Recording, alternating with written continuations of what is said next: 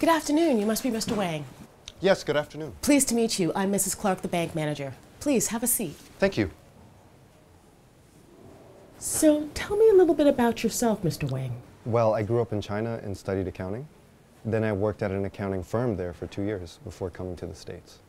I work well with others, and I like to challenge myself to constantly improve my skills. That's great.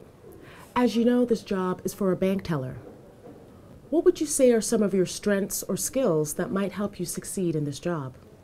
My biggest strength is my attention to detail. That has helped me a lot in this line of work. Also, I work well under pressure. Wonderful.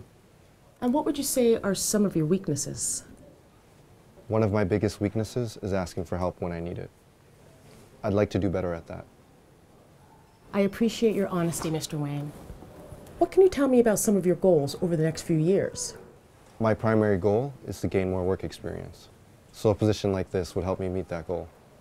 I'd also like to learn more about the different aspects of banking. I think those goals are very smart. I also want to ask you what salary range you'd be most comfortable with. I would be hoping to start somewhere between $35,000 and $38,000 a year, which is based on my experience in education. Thank you. Those are all the questions I have for you today. Do you have any questions for me? Can you tell me about the working hours? We'd like whoever fills the position to work 9 to 5 each weekday. There may be some occasional overtime. All right. Thank you. And when do you expect to be making your decision? We'll give you a call within a week and let you know. Do you have any other questions? Not at the moment. Thank you.